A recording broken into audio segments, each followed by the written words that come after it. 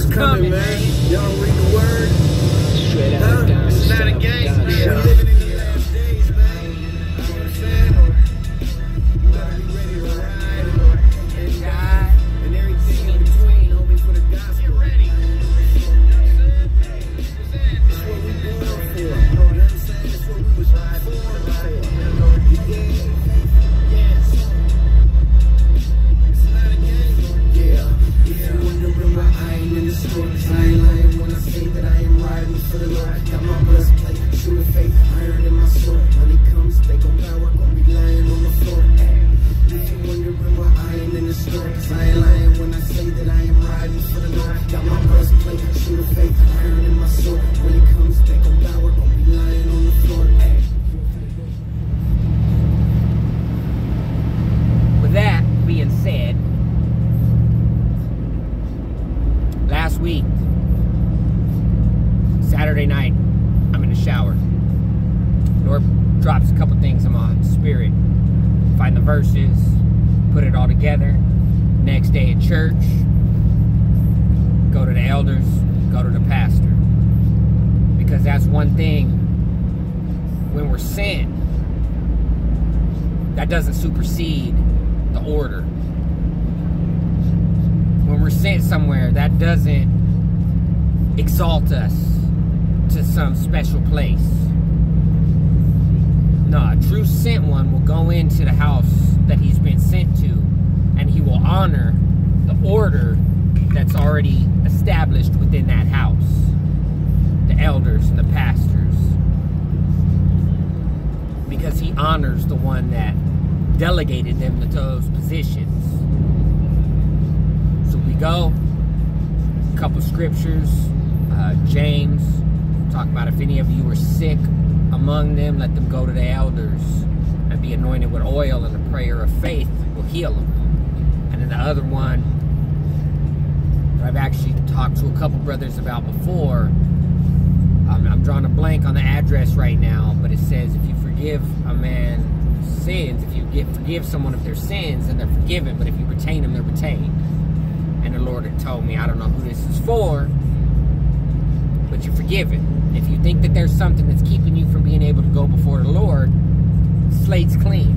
You're forgiven. Fellowship with your Father in heaven. And then we laid hands and anointed my oldest with oil and prayed over her. And the response to that obedience wasn't expected on my part. I was just being obedient to what I felt the Lord was telling me to do, to be an example, to be somebody who goes forward and obeys the scriptures literally. And I had told the people that would listen that it's difficult to follow the word if you don't have somebody modeling it out for you. So that's why it's so important that pastors and elders and men and women of God live it out. Because if they don't live it out, then how is somebody else going to know what it looks like to be obedient and live out the word? Needless to say, a bunch of people came up. We were praying, and I was telling them, I said, I don't have to anoint you with oil. I don't have to lay hands on you. You can anoint yourself with oil. You can lay hands on you. You can do this. This is for you. I gave them all oil. We prayed. It's a beautiful thing. Pastor preached. The Spirit moved like he always does. And at the end, when it was all said and done, two souls got added to the kingdom that day. A couple younger ladies. But at the beginning, before he preached, a young man came up and he wanted some freedom from pride. We prayed over him and everything else. Long story short, all of that to tell you this: Monday morning, it was the last day my oldest was here before I spent all day in airports and flying her back to Cali on Tuesday. So Monday, wake up, I got a kink in my neck. I end up getting a migraine. If I'm not dry heaving, I'm laying in bed trying not to dry heave because of the migraine that I ended up getting from my neck being messed up. And I thought about it partway through the day. It was the last day she was there. Was obedient to the Lord. But I may or may not have been on point. I may or may not have been exactly where I needed to be with my prayer, my intercession, and my warfare. And I said may or may not have been because I know that could have gotten way worse. But later on in the afternoon, started coming back to life a little bit. And my wife made a comment about it being spiritual. And I told her I had thought the exact same thing. It was spiritual warfare for the night before. It was the Lord allowing me. Because when we're in His hand, if the enemy touches you, it's allowed for a purpose and for a reason. So the Lord allowed me to get touched so I wouldn't be complacent. That I need to operate with that warrior mentality, that militant mentality that He's given me. I need to operate in that way that... If you ain't seen them, Parma legend, Eclipse, lights out, a G will lace lean them. They don't want the truth, so we face feed them. Without Christ, you're a slave with no tongue. You couldn't taste freedom. Related to straight heathens. They got bees on their head and they ain't from Boston. Just spiritual gangsters.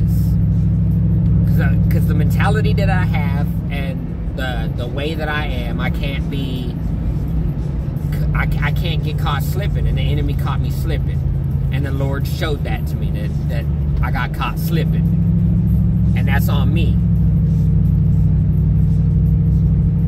But it was also a lesson and a learning point, because if we don't take those kinds of things and correlate them and connect them to the spiritual realm, we miss it. Now, we'll miss it every time if we're not looking at it with discernment, spiritual discernment, where the Holy Spirit reveals things to us. So I got caught slipping.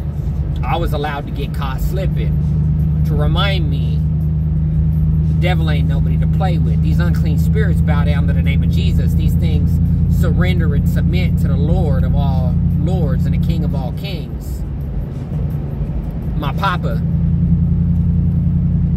But they ain't playing. What does Scripture say? Where was the enemy waiting? He was lurking where? Outside the door. Waiting for what? Somebody to devour. He's just waiting. He's waiting for you to get complacent. He's waiting for you to just kind of put your hands in your pockets and sit back. He's waiting for you to not take it seriously and to let life's things get to you. And when you do that, it gets you every time. But while I was laid up in bed, I heard my wife and all three of my children playing and laughing. And I heard my oldest in there with my wife and I's kids, and they were laughing and enjoying themselves. And I was blessed because of that. Even though I was laid up, dry heaving with a migraine and the whole nine, to hear my kids, for a little backstory, my oldest is 10, and then my wife and I have an almost 1-year-old and an almost 3-year-old. But to hear them all laughing and playing and enjoying themselves while she was out for a visit,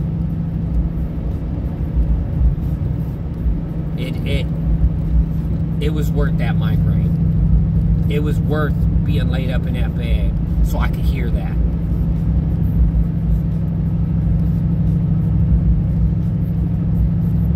Now my challenge to you is, are you going to let the enemy steamroll you? Are you going to let the enemy punk you? Or are you going to go to war, taking thoughts captive, decreeing and declaring the word of God, invoking the Lord through Scripture, and releasing the hosts of the Lord into battle through the Word of God being declared, spoken, and released into a situation area, into a region, whatever it may be. We're only as blessed as much as we allow ourselves to be blessed by the scriptures. We only receive from God what we allow ourselves to receive from God. We're the only ones that hinder all that He has in His hand for us to receive. We're the only ones that can hinder that. We're the only ones that can stop that. And we're the only ones that can decide to have a submitted and surrendered heart to Him so that He can do what only He can do in our lives. That was the first or second much more strategic move of the Lord. It's just the beginning. He's just getting started. But that means His servants, His sons, His sent ones, His warriors, His bride have to be on point. Whatever that looks like for you, whatever that looks like in your attitude, your demeanor, your personality, He made you how He made you for a reason. Not everybody's a Paul, not everybody's a Peter. Just don't be a Judas, and watch what God can do through you.